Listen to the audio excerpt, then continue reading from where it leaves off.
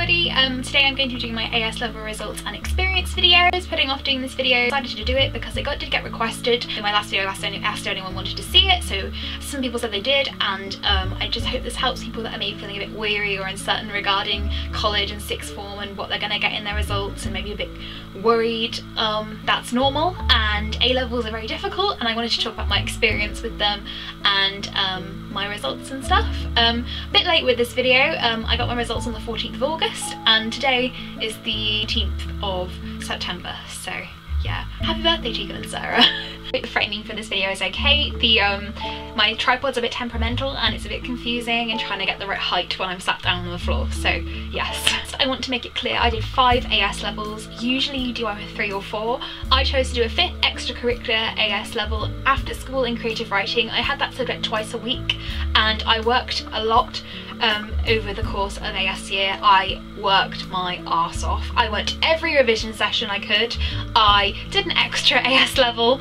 I bought all the revision books. I did so many notes. I cannot express to you how much I worked for AS results and my exams and coursework. I just worked so hard. A bit of a perfectionist with school anyway. Like, I always try and aim for the highest grade I can, and yes. Also want to say, if you're not yet in sixth form or college, I suggest you apply for subjects you're going to enjoy. Enjoyment with A levels, although obviously they are academic and you need to take subjects that, you know, need to enjoy them at the same time. You need to, you know, be kind of good at them, I guess. You know, have enjoyment and like be passionate about the subject you're taking is one thing I'd recommend. So yes, for my AS levels I took English literature, English language, history, media studies and creative writing. So yes, I took quite essay-based subjects, so AS year for me was very difficult. Doing 5 subjects alone was really hard, but all of them being essay-based was just very difficult. The thing I'm going to talk about is English language. Language, it was a real step up from GCSE. I do AQA for my exam board. I'll list some information here. So for English language I did AQA. First half was categorising texts. You get given 7 texts and you have to group them by their similarities and their like contextual differences and stuff like that. So they're all unseen texts in the exam, and it is quite difficult to hit all the AOs, the assessment objectives and stuff. Part B is the harder part, I would say, of the exam. Again, it's one unseen text. You pick from doing language and gender, language and power, and language and technology. My sixth form prepared us for doing either language and power or language and gender. I had it in my head that I was going to do language and gender because I felt a lot more comfortable in doing that. I revised really hard for language and gender. I preferred it. I found it very interesting. It was kind of like sociology. I've never done sociology really. I think I did it for general studies once, a class on it or something. I really enjoy that kind of thing, you know, societal debates and stuff, and the influence of gender on language. Try and stop rambling about what all the A levels involve. Coursework, did 2 pieces imitating an author or whatever, or style of language and writing. So I did 1 piece on the style of Harvey Milk, doing a gay rights speech but for 2013 instead of it being 1970s, 1978 I want to say. And my second piece was in the style of Agatha Christie, and it was an opening chapter to a crime novel. So I then had to write a commentary on both pieces. It was very time consuming and it was very stressful. I worked so hard. So my results for AS English language, I got an A in my coursework for both pieces. I think it would have been an A star. If it was A2 it would have been an A star, which I was thrilled with because I did work really hard. The exam, I didn't think it went that well. I didn't think it went that well. A lot of people said it was really difficult. It was a lot harder than all the practice papers and mocks we'd done. Oh yeah, by the way, for sixth form we did a lot of practice papers, a lot of mock exams and stuff, so I got an A in the exam as well, which is insane. I don't know how I did that because I did find it was really hard, and I don't think I completely finished it. I think I could have written more on part B, but I did revise non-stop. The amount of notes I did for that exam was ridiculous. So yeah, overall I got an A for AS English language. Also, the highest grade you can get at AS is an A star.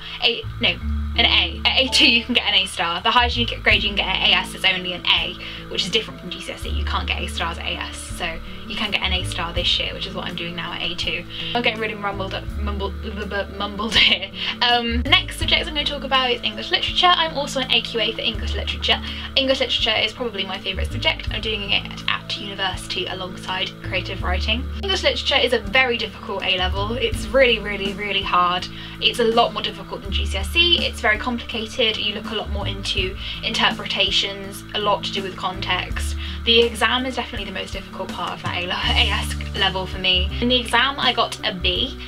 We did the Rule for Identity in Modern Literature paper. First half is an unseen text, second half is Caroline Duffy. I got a B in that exam, which is really surprising because I didn't even finish the exam. I wrote a lot for part A, I didn't even get halfway through the Caroline Duffy bit, and I still got a B, and I got a high A in the coursework, so it came out as an A overall. A for English literature, I got an A in English literature for AS, so yes. Media studies were on WJEC, which is a Welsh exam board, which is really strange. I'm not too sure why we do WJEC because it's Welsh and it's a bit weird. I know AQA do media studies, but I do really like the WJEC. That's a really hard thing to say. Of course, I really enjoyed media. It's probably, well, obviously I'm taking it for A2, so it is in my top 3 favourite subjects. I did it at GCSE as well. I got an A star at GCSE.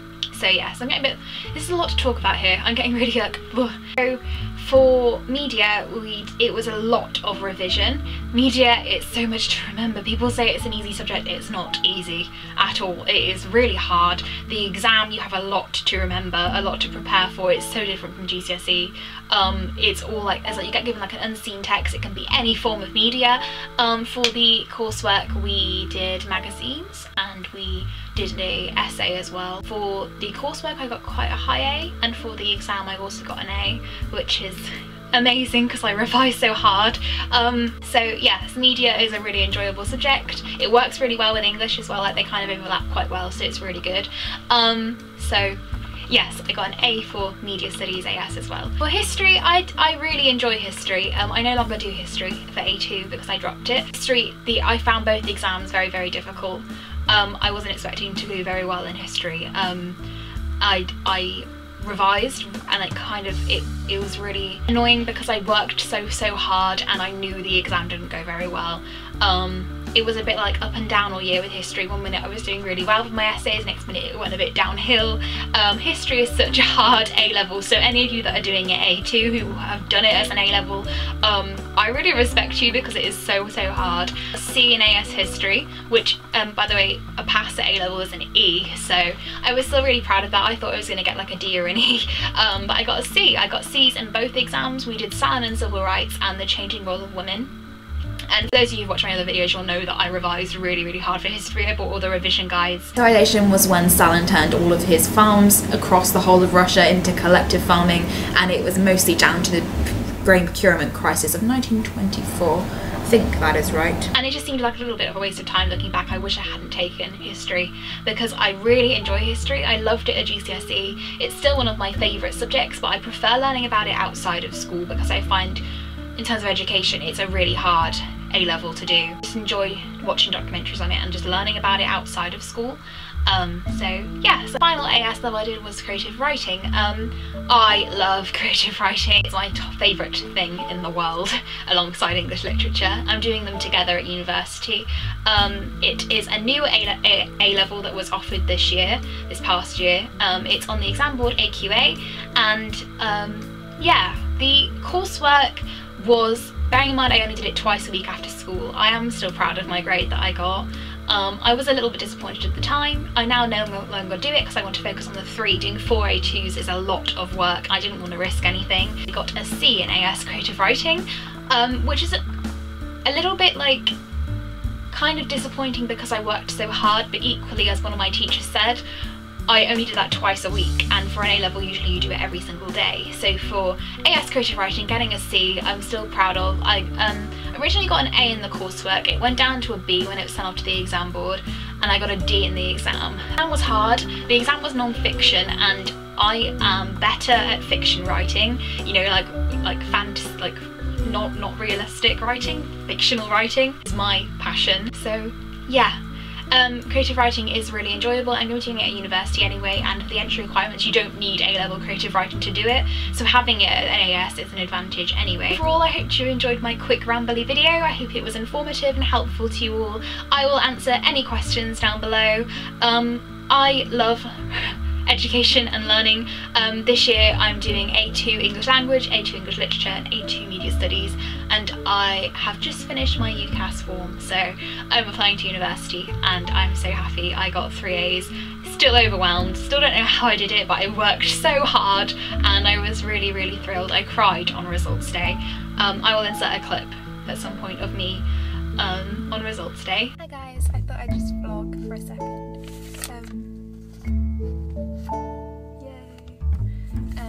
My AS levels, I got an A in English Language, an A in English Literature, a C in Creative Writing, an A in Media and a C in History. So, I hope you guys enjoyed this video. If any of you just started college or sixth form, good luck. A-levels are hard, but you will get used to them. It is very difficult from GCSE, very different and more difficult from GCSE. That didn't make sense, but you know what I mean. It's marked completely differently. Originally I was getting D's and E's when I first started in September, but you get used to it. It's a real different way of writing and different way of working, but it's a lot of work, but the results, once you've worked so hard, are so worth it. So good luck to you all.